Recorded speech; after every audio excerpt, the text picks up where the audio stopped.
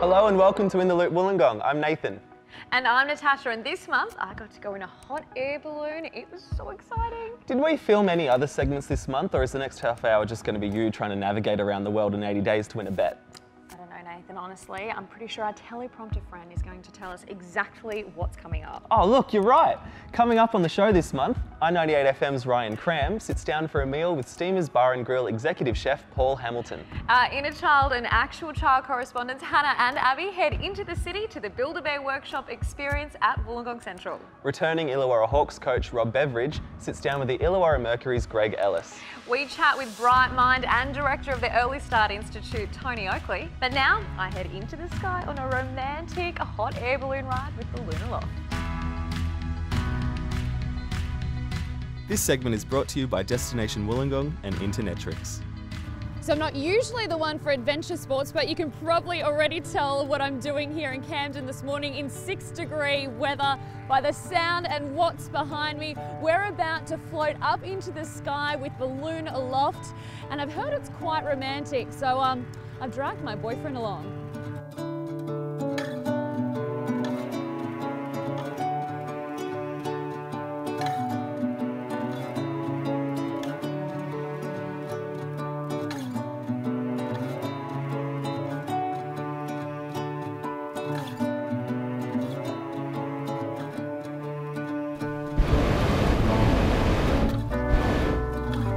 Funnily doesn't feel unstable, like you feel stable. Yeah. It's very stable. Yeah. So how did you get into hot air ballooning? It's not your typical job? Yeah, my dad is a pilot. Okay. So yeah, I did my first balloon ride, I was 3 years old.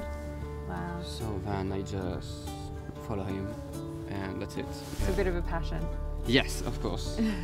More a passion than a real job, you know. So how are you steering it? So as I said, just by choosing my altitude, because the wind direction is changing with the altitude. Yep. So if I stay low, I will go that way. If I go a bit higher, I will go that direction. And the idea is to reach Camden Airport, which is under the fog.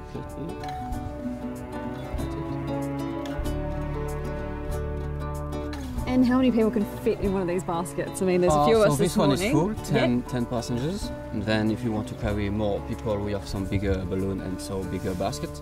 So the biggest we have can carry 24 passengers. Wow. Yeah, this balloon can lift nearly 2 tons, and the biggest one can lift nearly 4 tons. So there's no denying this is very, very romantic. There's obviously a lot of men that get the urge to bend one knee and pop the question. Oh yes, it happened yesterday. Yesterday? Yeah, we got a proposal. Yeah, it's very romantic. And we have some banners. It's written, "Will you marry me?" Oh wow. So then I just tell to my crew, go to this place, and I'm just flying over the banner. And yeah. Boys, it doesn't get more romantic than this, I'll tell you what. Hey. Oh yeah.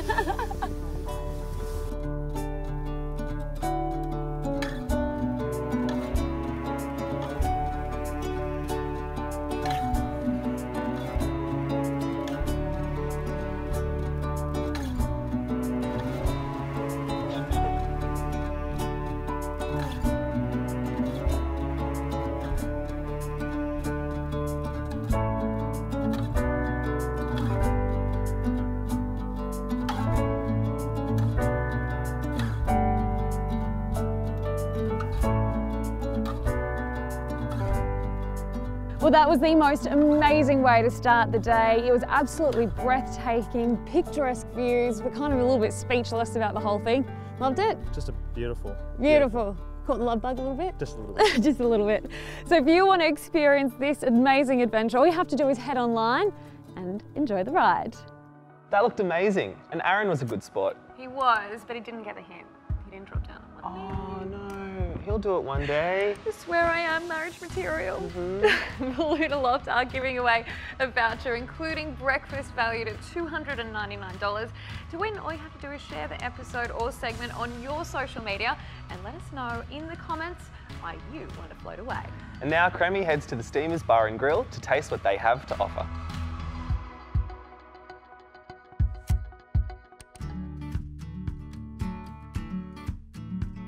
Hey, it's Crammy from I98FM, and today I'm here at the fairly newish Steamers Bar and Grill at City Beach. Now today we're going to sit down and enjoy a meal with the executive chef Paul Hamilton. We're going to talk to him about his focus on fresh produce and, most importantly, get a taste of the delicious food. All right, well, the food has arrived. Paul, can you run us through just some of the samples that you've provided for us today? Absolutely, Crammy. I mean, here, this is our wood-fired calamari with aioli and a chili jam. We marinated in chili and garlic. We've got our king local prawns, which are wood-fired again with garlic and paprika chips. One of my favourites over there is the cracked pepper angel hair pasta with blue swimmer crab and finished with wood-fired scampi. Yes. And then we've got ocean trout with angel hair pasta again. Soft shell crab, which is done crispy with asparagus and a preserved lemon salsa. And then the overall favourite, the Obi organic aged 28 days, which we do ourselves, Scotch fillet. Which one would you like to start with first? Definitely the calamari. The calamari? Yeah. Would you like me to serve you or you serve me? No, I'll serve you if you let me. You actually source a lot of your food that you use here locally from Jamboree? Yes, from Jamboree. We have the farm out there, which we grow a lot of our produce ourselves. So, you know, the chili flowers, the asparagus, the tomatoes, the cucumber, the potatoes, everything, as much as we possibly can, we grow there. Okay. The boys out there do a fantastic job of just supplying me every week with a mountain of produce. That is incredibly tender. It's very tender. I did not know how you do it, because there's so many times I cook calamari and it doesn't end up like that. It ends up rubbery. What's the secret? Come on, tell me. I can't tell you. It's a No, secret. come on, Paul. No, seriously, it's a secret. Okay. Give me one. Give me one. Milk. Milk? Milk and lime juice. So we're going to try the prawns next. This is one of my favourites. So these are the garlic fries, which are grown on the farm, the potatoes are. Okay. But please try this. Oh, that's amazing as well. Together, the garlic makes it really more, so you know, having a beer with it is the most perfect thing. It's funny you should say beer. Yeah. Oh, there we go. Hello. Magic happens. Yeah. So, you know, it's fantastic, you know, especially on a Saturday, Sunday, beautiful hot day. Just plate of these and you just pick away at them and, you know, use your fingers and get involved. I actually don't know what looks better, the food on the table or the view that we've got here at Steamers. It's sensational. It is, right. And I think it adds to the experience, of course, of eating, right? Absolutely. And so there's some crab in here you mentioned before? Yes, blue swimmer crab, chili, garlic, olive oil, and you get to have the piece of scampi as well. I'm assuming a lot of the seafood comes from out here? Absolutely right out there. The The boys over there in the trawlers, I get as much as I possibly can from them, so that, you know, we keep it as fresh and local as possible. And that's something that, you know, we pride ourselves at, you know, we're sea to plate, paddock to plate, farm to plate, hens to plate, everything, yeah. I only just hit that prawn in that dish and it just melted in my mouth. Like disappeared. It's literally touched my teeth and just disappeared. I don't know what you did to that prawn, but it's all about the wood firing and how it's cooked. You know, when you cook seafood, you know, when it hits a high heat, it gets as tight as it possibly can. Now, the heat on the wood fire is just so intense, it sort of reverses that a little bit as well. So you even though it's such an intense heat, it keeps it succulent at the same time because it's past that. Yeah, that's right. It sort of puts a crust on it and keeps all the moisture within. Keeps the moisture in, so you don't lose it. And it's just a fantastic, you know, the seafood's so fresh cooking on it, it's just, out of this world.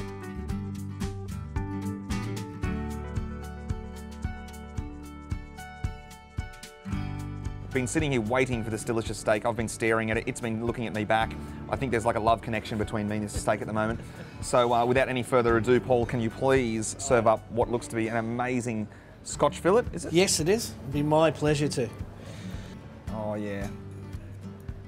Don't be scared of the fat in a Scotch fillet either. That's where all the flavour comes from in the Scotch fillet. And it melts, and that's what gives it that flavour. Yeah. Now, we've got a choice of bits and pieces to go with it. We've got a pearl onion jus. And we've got horseradish cream and chimichurri. Well, and then, of course, you know, the lovely fries. The beer battered fries, of course, you've got to have them. And we put parsnip shavings with it as well. Now, this is aged steak you mentioned earlier? Yep, aged for 28 days. It's dry aged. We do that ourselves. It's comes to us in whole pieces and we butcher it ourselves. But we dry age it for 28 days first. And it's just so flavoursome. It is Well, everything's been delicious. Yeah, thank you very much. It has been amazing. Every plate's been sort of perfectly balanced. Yeah. Great mixture of flavours, textures. This steak's incredible. I'm going to be back for this steak, let me tell you. Fantastic, thank you.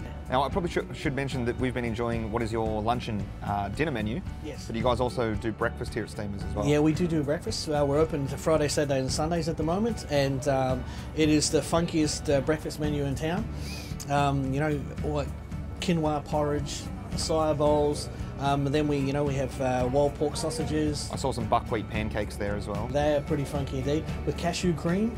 Oh yeah. And so yeah, we do some funky stuff. All right, I'm definitely going to be maybe here for lunch, dinner, and then the breakfast tomorrow. Maybe. Fantastic. You can sleep in the back.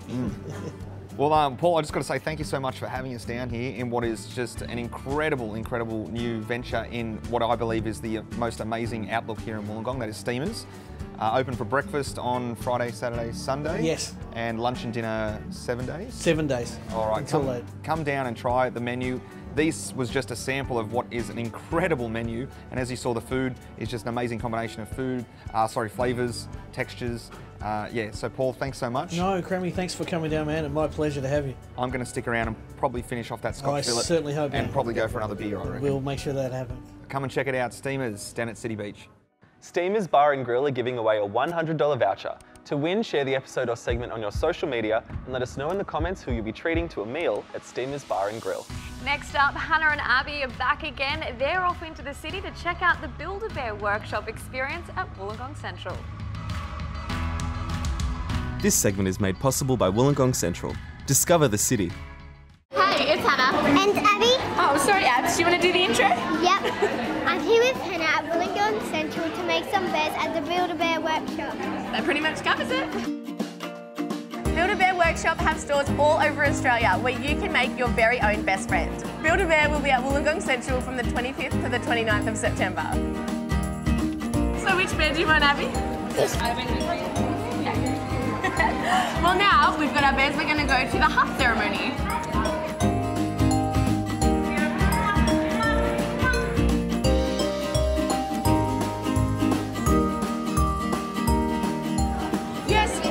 Our teddies are hungry, aren't they? Yeah. Alright. So what do we do? Stuffing. Grab some stuffing out of our box. Yeah. Oh, And we're going to stuff it in the back of our teddy bears. Good job. Yep. So we've got an I love you. Yeah. Alright, and then we've got a giggle. And then we've got our 6 in 1. So this one says 6 different things. What's your name? Okay, right. Awesome. Alrighty, and we've got our 2 different scents.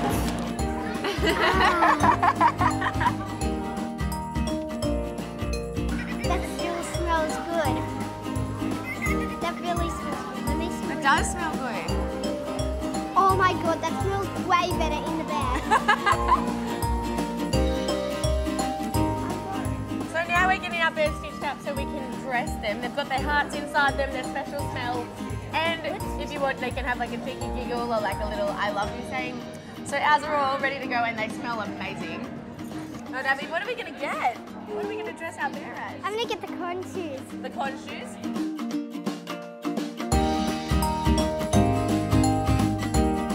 Oh, isn't this cute? I know, that one's really pretty.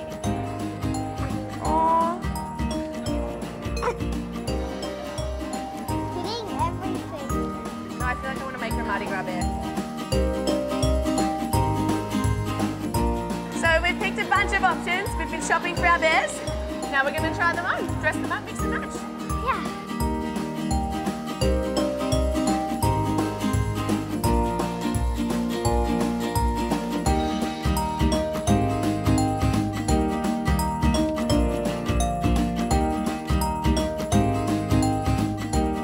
We would like to introduce you to Hana Jr. and Abby Jr. We've had a great time down here today at Build-A-Bear, and if you want to come down and make your very own best friend, what can they do, Abby? Go to wollongongcentral.com.au. Did you have a bear as a kid? Nathan, I can't believe you bring that up. Her name was Ollie. She was taken away from me when I was 5 from Santa in exchange for a baby born that I never used. It was devastating. Okay, well that was unnecessarily dramatic. Next up, the Mercury's Greg Ellis sits down with the Illawarra Hawks head coach Rob Beveridge to talk about his career, moving to Wollongong and this year's Hawks team. This segment is brought to you by Access Law Group and the Illawarra Mercury. Hi, Greg Ellis from the Illawarra Mercury, and today on The People of Wollongong we're talking to Illawarra Hawks coach Rob Beveridge. Rob, thanks for joining us today. Absolute pleasure to be here. Pretty exciting time. I think the season starts on October 6th, so very close, and we're going to talk about the new players and the returning players in a little while. But first of all, we want to get to know Rob Beveridge a little bit. Where were you born and grew up? Canberra. Born and bred in Canberra, and very proud of it. We're saying that I've lived in lots of different places over the many years in my journey as a coach. But yeah, I grew up playing basketball and soccer. I was a pretty handy soccer player. I was okay at basketball as well, and I had to make a decision of which way I was going to go because I was doing both rep programs at once, and I made a decision that I want to go down the basketball side of things, and probably purely because of how cold it was in Canberra. Indoor sport, and I made the decision. I went down the basketball path, and I played state level, under 14s, under 16s, under 18s, under 20s. Played, represented ACT at the Nationals for all those years, but I think I was realistic that I wasn't ever going to be a professional player. But I was actually smarter than most players in the team, and I was a role player, I was a bench player, and I think that really helped me to understand a lot more about the game, and I wanted to be in the sport for a long period of time, so I took up coaching. You must love Wollongong, because I know here not long ago you were approached by a number of clubs to make the move again, but your family is all here now. Initially, They didn't come across from Perth, did they? But and your son is very keen to follow in your footsteps, I understand. Yeah, it's one of those things that I had an affiliation with Wollongong because over the years, and Gordy McLeod was like a mentor as well. And when he made that decision that he was moving on, the club was in a real tough situation at the time, and I just felt that I needed this challenge, and I didn't want the club to fold. And when I was approached to do it, it excited me. This club is the oldest club in Australia. It's 40 years this year. We're the only foundation club still going all the way through, and it's had a lot of hardship, and I just wanted to be part of I know it's an incredible community that 3 or 4 times the club's been on its knees and it still survives. It just continues to bounce back, and a lot of that is to do with the people in the community, the small sponsors, the people that put their hand up and say they want to help this. So it was quite easy for me at the time.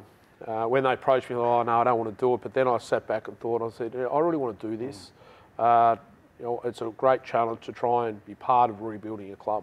You've got a couple of new imports. Can you tell us about those and who they are and what they do? We came real close last year. There was a whole lot of expectations we were going to come last. We've been tipped to come last the last couple of years, and for us to make a semi-final in the first year I was here, and then a grand final last year, we're not satisfied. We're just not content with doing that. We want to win this thing, and we felt that we need a couple of pieces to the puzzle that can hopefully get us over the line, and so we retained 9 players, and it's the most out of any team in the league. But I felt we needed a couple of imports with a little bit older, a little bit more mature, and have been around the league a lot longer. Came across Dimitris Conga, who ticks all the boxes I was after. I'm looking for a long, athletic wing that can score, can defend, can rebound, and that's what he does. People say, oh, what is he? And he's just a great player. And then the other guy, Delvin Johnson, came across him, looked at the tape, and doing all the research on him, and found out that he played with Rodney Clark in college at Arkansas. So straight away he was going, okay, well, that's the best way to get a character check is somebody that played with him. And I rang Rodney up and said, talk to me about our DJ, we call him, and loved him straight away. He said, no, he's a role player. You know, he's not going to be your superstar, because we've got those positions filled. You know, we've got AJ in the middle. He's the best big in the league, so we don't need to have a superstar coming in. And he's big, he's strong, he defends, he rebounds, very smart. You know, he does all the little things that you can't really stat. So somebody looks at, oh yeah, he only got 5 points or 5 rebounds, whatever it might be, but he sets 20, 30 screens for Rodney Clark to get open. You know, he does all those little blue-collar stuff, and that's what I love about the guy, and probably one of his strengths is how smart he is, and what a great guy and how he fits in. So we've got some 2 quality guys coming into the team. And what I love about the team is how much they love the Gong as well. And Oscar's a father, and he's committed to the region and everything else. And the players are like that, aren't they? They actually love living in the city and representing Wollongong. It's special. Yeah. You know, the people come here and they never leave. Yeah. You know, you look back at the Matt Campbells and the Glenn Savills that came as juniors. Well, they're here forever. Still here. No, they're still here, and that's the same with Oscar and Reese and Timmy Conrad. They're our longest serving players at the moment, and they're not going anywhere. You know, this is their hometown. They love it, and they've got families now, and this is where they want to be. Now, October 22 is the first home game, I think, so there's a few games before you actually get to the first home game, but I guess you'd encourage everyone to come along for that first home game and really get behind the team. Yeah, we've got a real tough start to the season. We've got 9 out of our 12 on the road. You know, so our backs are against the wall, we know that. So it's so important that when we start back here on the 22nd of October, we need support. This league is as good as I've ever seen, ever. It's going to be tough for us, and we need the help of our community and the fans to fill that stadium, to be that 6th man that a lot of other clubs have. Fantastic. Rob Beveridge, thank you very much for spending time with us today. Thank you very much. Thank you. And now we catch up with bright mind Tony Okely from UAW's Early Start Institute to learn about how his and the Institute's research is helping improve the lives and education outcomes of children. This segment is made possible by University of Wollongong. My name is Professor Tony Okely. I'm the Director of Research for Early Start. Early Start, which is one of the major entities of the university with a focus on research, education and community among children aged birth to 10 and those who care for and work with them. What drives me is a passion for seeing every child reach their potential, for equipping those who work with and care for children, parents, educators and others, to be able to provide environments that are rich, that have quality interactions and that result in children reaching their potential. We know the importance of the early years of their life in setting up trajectories that really do have an impact on the life course, whether it be health, whether it be education, whether it be social development. We know that the early years are absolutely critical in laying that foundation. We also know the importance of quality environments, both home environments, early childhood education and care environments, to the contribution that they make to that trajectory. So we have people that are looking at particularly early self-regulation and executive function, which are those sort of higher order cognitive skills which are responsible for processes that govern a lot of underlying cognition. We have those that look particularly at interactions, those that look at the quality of the environments in which children spend time. And my own research in particular is focused on the physical development, so the motor skills of children, their gross motor skills and their physical activity, and the amount of time they spend sitting or being sedentary, engaged with screens, and their sleep as well. We work with 41 early childhood education and care centres throughout New South Wales, and we work in conjunction with them to try and improve outcomes for their children and try and upskill those that work with them. How we do that is through what we call a responsive research model. So we would look to collect evidence or data on the children who attend that centre, on the quality of the environments, and then from that present that data back to those people, those centres.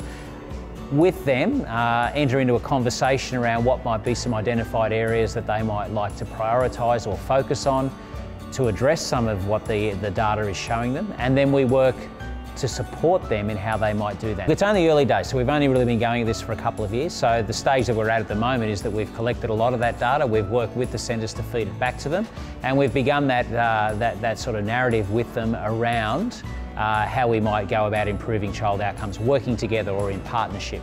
That's been very well received. So this is our second conference this year, building on the inaugural successful one we had in 2015.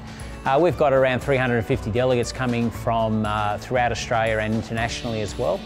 It has a particular focus again on transforming lives, on improving the skills of those who work with and care for children. We have a number of very high profile invited speakers, and we have also free communication sessions as well.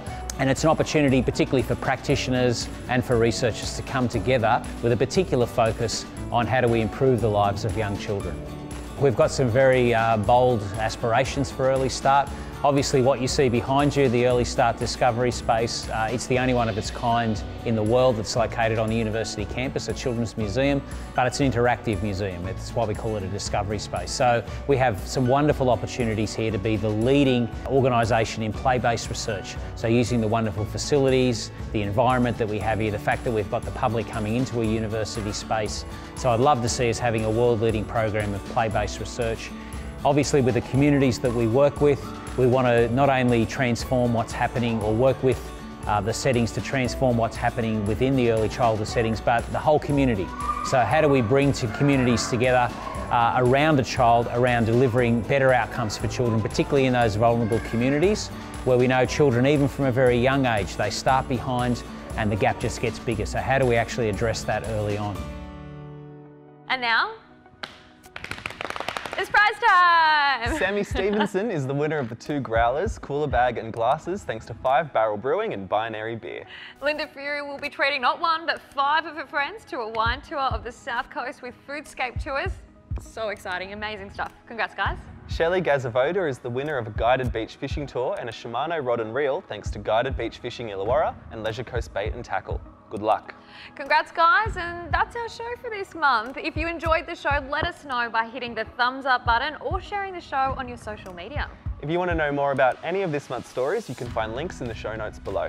In the Loop Wollongong is possible because of the support of our awesome partners, including our media partner, I98FM. We love that breakfast banner. Our made possible by partners, Wollongong Central, Discover the City. The University of Wollongong stands for purpose. Advantage Wollongong, a superior business location. Destination Wollongong, congrats on getting Wigan Warriors to come out to play.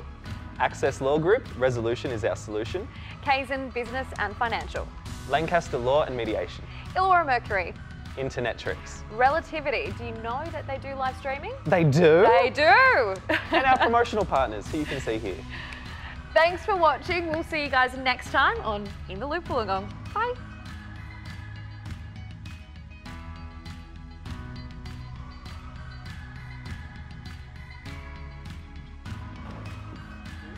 Forget my line. Me too. To the Build-A-Bear workshop.